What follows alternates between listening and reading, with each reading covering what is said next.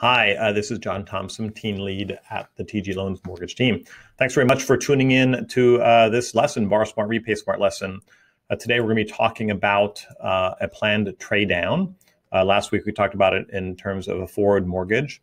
This week we're talking about it on a reverse mortgage.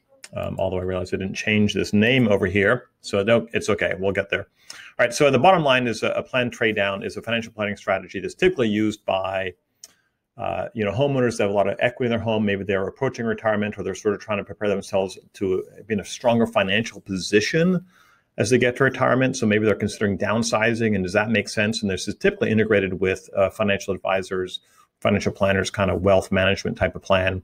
So the goal is to increase retirement income, diversify and protect assets, increase the estate and the net worth of the property. So this is kind of how it works. So again, don't get stuck in all these numbers. A lot here. The important thing is here to understand the concept of what we're talking about here, which is, I think, relatively simple at the end of the day. So here's John and Sarah. They're 65 and 62.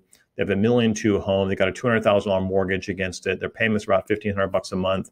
They got taxes, insurance, maintenance on the home. A little bit older home.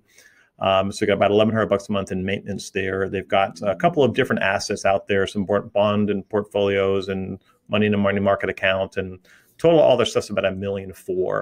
Right? They got expenses of about $2,600 a month, which isn't bad. And then they have income. They got a pension, which is a little bit unusual, but they got a pension. They got Social Security and so forth as well. They both worked.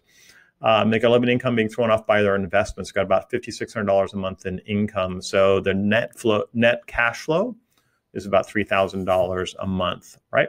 So how does this plan trade down kind of impact them? So they sell their $1.2 million home. They buy a $600,000 home. They use a reverse mortgage. They borrow about $300,000 on that reverse mortgage, which then obviously liquidates quite a bit of cash. So that cash goes in a bunch of different places. It goes into different assets over here to increase their assets. It goes into some liquidity. They decide to buy, in this case, a single premium insurance annuity, which throws off some income, a complicated strategy. So again, the idea is that you're diversifying assets that are sitting there idly, and you're moving those assets into more productive uses. So those productive uses are generating more income for you, okay? They also set up some life insurance to protect their estate and provide a legacy planning for their kids, $500,000 when they both pass away. Then to protect themselves, they set up a long-term care insurance, which is a big gap for a lot of people. Right. So let's look at this. Same assets, $1.4 million in assets. Expenses now are about $2,129. There's no payment again on the reverse mortgage at all. They can make payments if they want to, but in this case, they're not going to.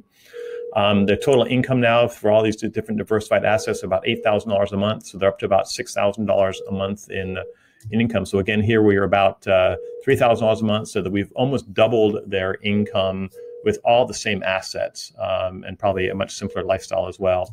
So at the end of the day, they've freed up $600,000, $500,000 of which was tax-free from the sale of their home. The increased income was about $3,000.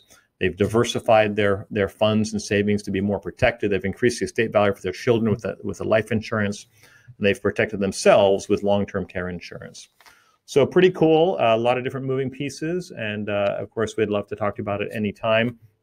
If you'd like to learn more about sort of this lesson and the other things that we'd love to teach, feel free to ask me anytime for a copy of my book, Borrow Smart, Repay Smart, and I'll be happy to get you a copy for free. Thanks very much. Talk to you soon.